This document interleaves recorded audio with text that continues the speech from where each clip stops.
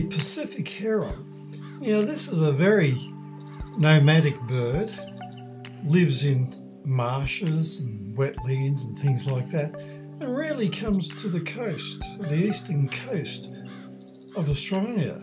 But here it is, at my fish pond in the backyard. I thought, what the hell's that? A huge bird, and they come to these areas when there is drought. And naturally, at the moment, we're going through a lot of drought here in New South Wales.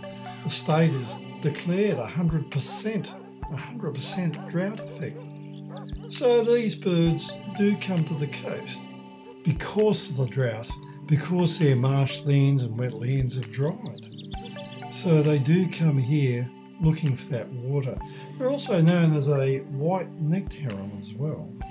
In all the years that I've been here, I've never seen one of these in my backyard before, but hey, they're always welcome. I have no cats or dogs. It's a sanctuary.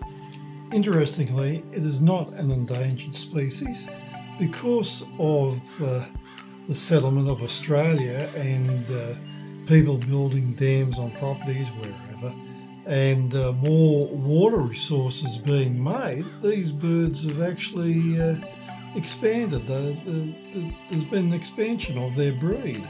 So I guess in a sort of a roundabout way, mankind has actually helped these birds to further their population.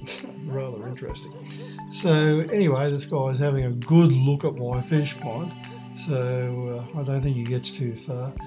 But yes, this was filmed late in the afternoon, very late. So anyway, enjoy.